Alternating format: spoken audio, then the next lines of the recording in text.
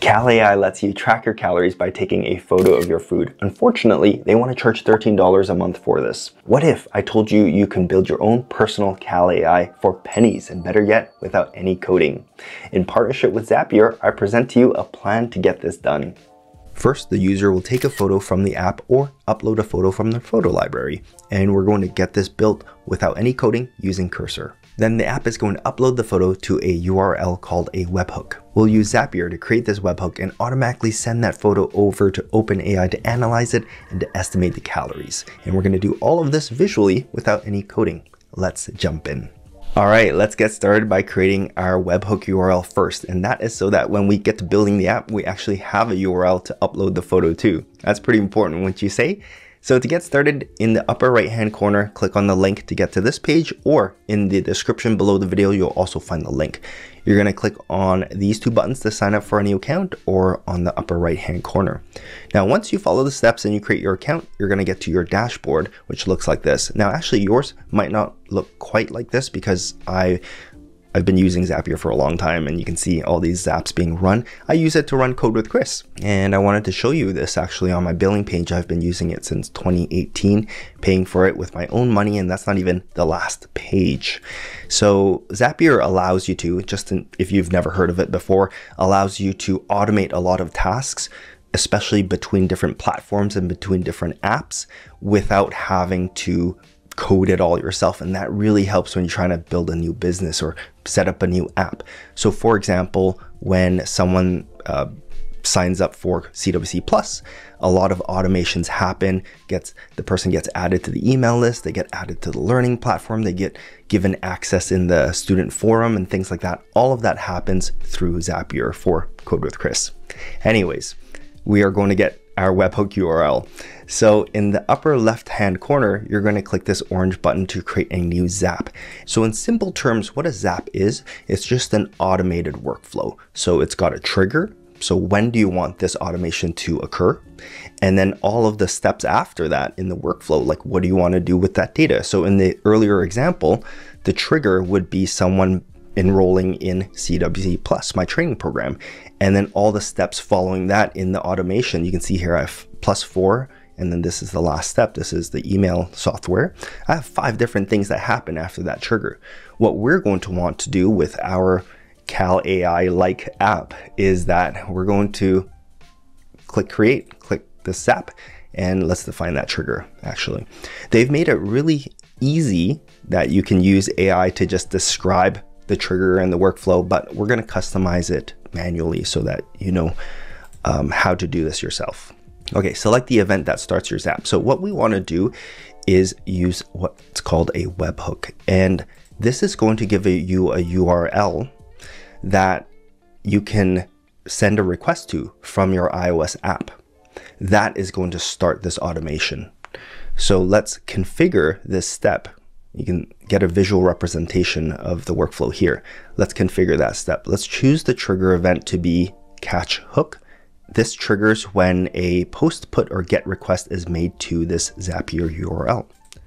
And then we're going to click continue. We're going to disregard that. We don't need that. And that's it. We have our URL. Here it is. I'm going to hit copy, and let's just paste it into the URL bar so you can see it. So that if you send a request from your app to this, including any data that you want to pass through, it is going to start off this automation. And using the data that you sent to that URL, you can then perform actions. So you can see where this is going, right? And that's it. You've got your webhook URL. Now we're going to leave this page open because what we're going to do now is go over to building the app. We're going to send some data to this URL so that then we have that sample data to work with as we're building our automation. And that's going to make it a lot easier for us to build this workflow if we have some sample data to work with. So again, leave this page open, but hit copy on this URL. All right, now we jump into Xcode and we start our iOS project. If you have no idea what Xcode is, don't worry, I've got you covered in the description below. I've linked to my Xcode tutorial where I walk you through where to get it and what it does and how to use it, all of that stuff. So we're gonna assume that you know how to use it, and we're gonna jump right in. We're gonna create a brand new project, and you can choose iOS and choose app. And then we are going to, we'll call it, how about Cal AI demo? Even though it's not exactly Cal AI, but it's going to be pretty cool. So everything else you can leave as is. Interface is Swift, UI language is Swift. And then I'm just going to save it on the desktop. You don't need any source control for this. This is a quick demo. And that is it. So we have a basic Xcode project that doesn't do anything. We're not actually going to code it inside Xcode. We're going to jump into Cursor now, and we're going to tell AI to just build this app for us. All right, step 3, we are in Cursor now. And if you don't know what Cursor is, don't worry. Again, I've got you covered in the description below this video. I'll link to my guide on setting up and using Cursor. But essentially, it is using AI to build your app. Now, what we're going to do is open up the Xcode project that we just created. So we're going to go open project, and we're going to browse for it on the desktop where I saved it. You're going to want to highlight this folder and just hit open. All right, now it sees all of those Xcode project files. And then over on the right-hand side, this is where we are going to tell the AI, we're going to write a prompt for it to build the app. Now I have the prompt here, so I'm going to copy and paste it, and then I'm going to describe to you what it is that we're building. So I am telling the AI to build a screen where the user can either take a photo with their camera or to choose a photo from their photo library. There's also going to be a text box where the user can describe or add additional context to what the food is in the photo, just to help the AI out for sizing and things like that. And then the user has a button that they can hit to upload the photo to our webhook URL. Now this is where we're going to want to go back to Zapier, and we're going to want to copy that URL, and then we're going to want to come here and paste it in, because I am telling the AI to send the request, like the photo data, the text data, to this webhook. And then what I'm going to do is just hit go or send, and it's going to think, it's going to do its thing, and then all we're going to do is hit accept. All right, it's generating all the files. It's telling us what it's going to do. It's still going. And there's going to be 2 things that we need to add to the Xcode project, because Cursor can't do it for us. So first of all, I'm going to hit accept all to accept all these changes. And then we are going to have to go back to Xcode in the info.plist and add these 2 keys, which describes why we need access to the device's camera and also to the user's photo library. And Xcode is going to use that information to do the pop-up to ask the user for permission. So here I have my Xcode. We're going to go to the info.plist, and we're going to add this first key. Okay, so let's type it in NS camera usage description. And we're going to want to just say this, to take a photo of your food. And then we're going to add an additional key here. And we're going to, this is NS photo library usage description. And this is going to be to upload a photo of your meal. All right, and with that, we can basically run our Xcode project from here, and we're going to see what we get. So here's the simulator. What we're going to do is choose a photo from the photo library, and I added this steak and fries photo prior, so I'm going to choose that. And then what we're going to do is add some context. Just the steak is 8 ounces. It's just so that it's easier for the AI to detect. All right, and that should be good.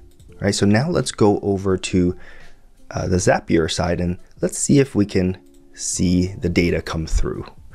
So what we're going to do is we're going to test this trigger, hit test, and we're going to see if this is anything that they pulled through. Yeah, so this is the data. This is exactly the context that I wrote, right? Steak is 8 ounces. And here's the image data itself. Now we are going to test with the sample data. So we're going to continue with the selected record. And basically, it's going to send that test data to the next step. Now, what do we want the next step to be? It is going to be analyzing the photo. Now, what is it that we're going to want to do with the data that we sent? We're going to want to analyze it and see how many calories that steak meal is, right? And we're going to use OpenAI for that. So right here, let's click on the action. And there are thousands of apps. You can see here 7,000 plus apps. And you don't have to worry about how these apps talk to each other. You just have to add the step and then pass the data from one step to the next. Click on drop downs and things like that to configure it all. I'll show you that right now. So we're going to want to use OpenAI to do this. Click on OpenAI. We are going to choose Analyze Image Content with Vision. So upload an image and send a message or question about it. We're going to hit Continue. And here we get to configure, okay, well, what's the image and what's the message? So the image, if I hit /, I can specify that the image data should come from the previous step. This catch hook in webhooks by Zapier, that's this step right here. If I had additional steps prior to this OpenAI step, I would see them all here. And I can use that data in these fields. So let's choose this, and I'm going to choose the image. And that's basically taking the image from here, which my iOS app sent to this trigger, and then it's going to pass it to OpenAI. So for the message, I want to ask, I have this copied here. Let me just paste it here. I want to ask the AI, how many calories do you estimate this food is? Structure the response as a single number with no additional text, because I want to use the output to log somewhere else, right? Some additional context for the photo, and then I'm going to pass through the context which the user typed in into that text box. So once again, hit /, and I can use the data, the test data from the prior steps. Context, steak is 8 ounces. That's what I'm going to put there. Let's continue and test this step. Hit continue. You can skip the test if you don't want to, but we definitely want to. So let's hit test step. It's going to send the image and the prompt to OpenAI, and let's see what we get back. All right, image analysis gives us 1,100 calories. Yeah, I would say that's pretty accurate. So we can go ahead and publish this right now, but we're not quite done, because what do we do? What's the end result? We have an answer from the OpenAI, but we definitely want to log that somewhere, right? So I don't know about you, but I run my life on spreadsheets. Google Sheets is just such an easy tool to plan trips with. I track everything in the business, like newsletter open rates, abandoned carts, and all these different tools and stuff like that. And then on the personal side, I track my keyboard collection, how much money I've spent on keyboards, my gym equipment, my gaming, and like even my life stuff. So that is why I have started a calorie tracker spreadsheet, and we're going to put the data in here. So here's a pretty cool thing. We're going to add another step, and we're going to add the Google Sheets step, and I am going to look for that spreadsheet. So what do we want to do? We want to log that data into a spreadsheet, right? So I'm going to hit add. There's all sorts of different things you can do. You can update data, you can delete data. So I'm going to create one or more rows in a specific spreadsheet. I'm going to hit continue. Now I get to customize where that spreadsheet is. So I showed you the calorie tracker, right? That's this one right here. I have all the different ones here. You can even specify the actual sheet. So in that workbook, there are 2 sheets, one for the data and one for the actual calories for today. And I'll show you the formula for this in a second. You can just keep logging data and it'll calculate it. So I want to log it into the data sheet.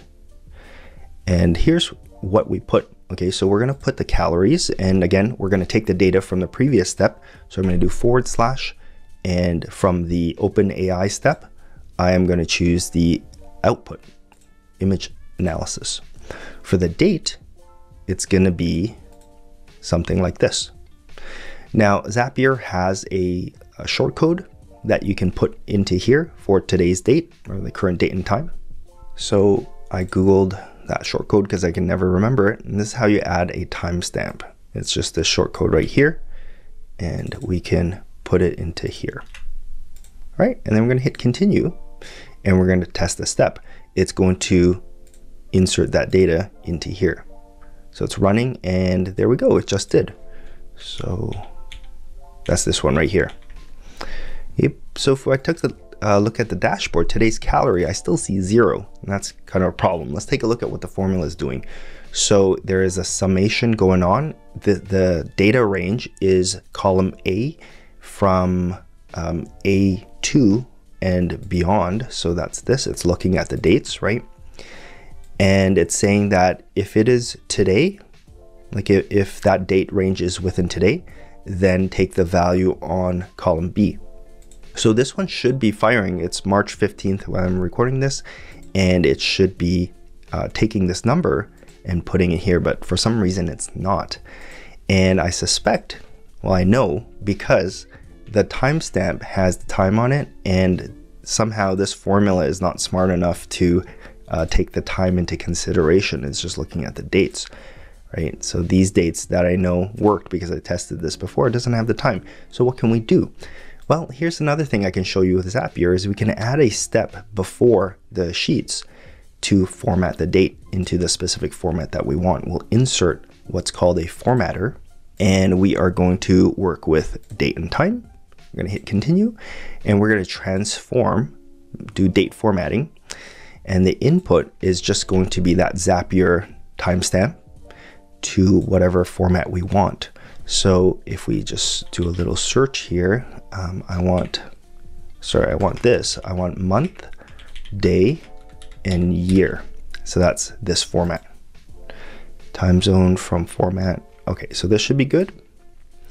And then let's go ahead and test this. All right, so the data in doesn't show me what the data in was right here, but the data out is the output that I want, right? So I'm going to hit continue. And now in this spreadsheet configuration, I no longer going to use the timestamp. I can hit / and I can use the output from the formatter step. So I'm going to use the output from there, which gives me the date in the format that I need. I'm going to hit continue. So let's retest this step. I'm going to retest it. We're going to go back here, watch that row appear.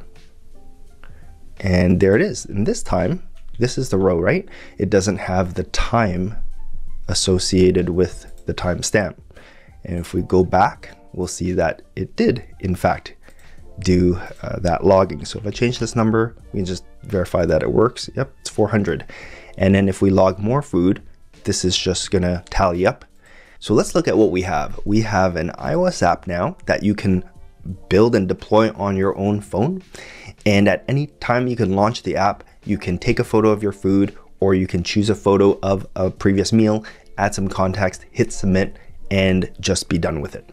Okay, and that makes logging food so much easier. This isn't something yet you're going to deploy to the App Store, but for automating your calorie tracking, it is amazing. Not to mention a lot cheaper than using Cal AI and signing up for their subscription plans, right? Now I have an idea to expand this app to be a personal assistant to automate other parts of your life. For instance, budgeting. What if you could take a photo of your receipts and just send it to AI? It's going to detect all of the categories and the amounts, and then output it into a spreadsheet where you're tracking your budget and your spending for the month, something like that.